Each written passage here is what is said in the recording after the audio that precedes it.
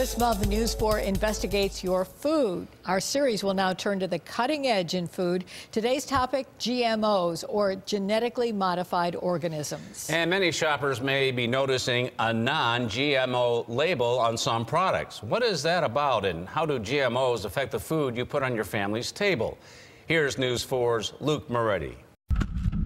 I think a lot of people think that a GMO is harmless, and that's not necessarily the case. She's a consumer. If they sit back and look at the science of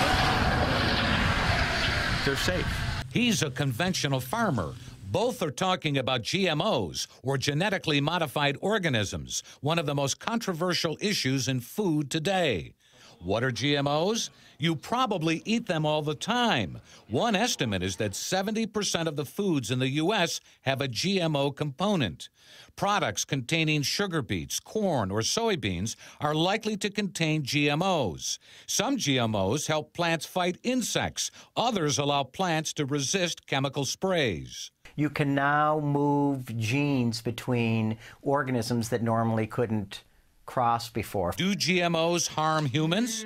Margaret Smith from Cornell University says genetically modified foods are safe. As a scientist, I see no evidence that would suggest reason for concern with the products that are being commercially grown and used in the food system right now. Michael Hansen, a biologist and GMO critic, says animal studies raise flags. There was also a long-term feeding study that was quite controversial that found increased tumors in animals that were fed engineered crops.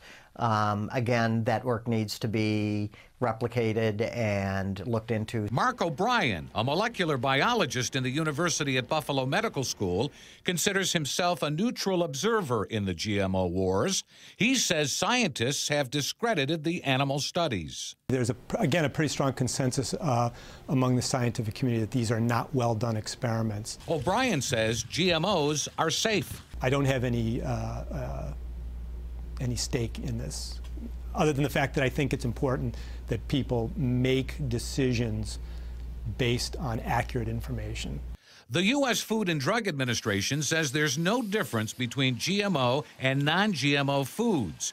And companies like Monsanto that produce the seed say GMO crops are safe. GMO opponents object to how the government approves GMOs. Companies voluntarily submit data that the FDA reviews. Consumer advocate Patty Lovera wants the FDA to conduct its own studies.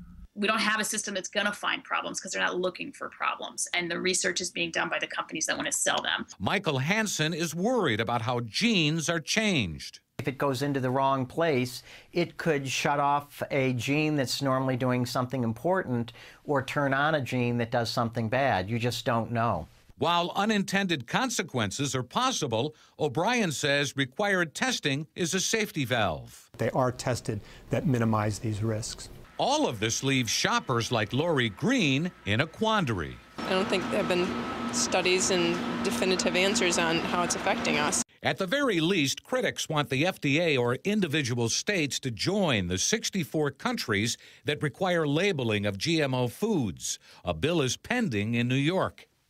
Peter Horvath, University at Buffalo nutrition professor, says labeling would tell consumers what they are eating and allow for health studies. If they're not labeled, how can we follow this population and they say, I ate da-da-da.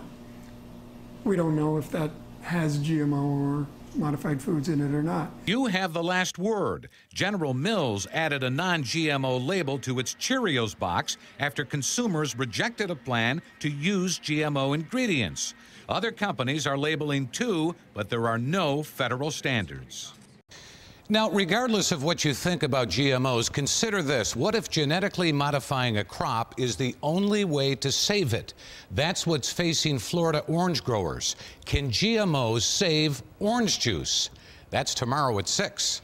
Luke Moretti, News 4.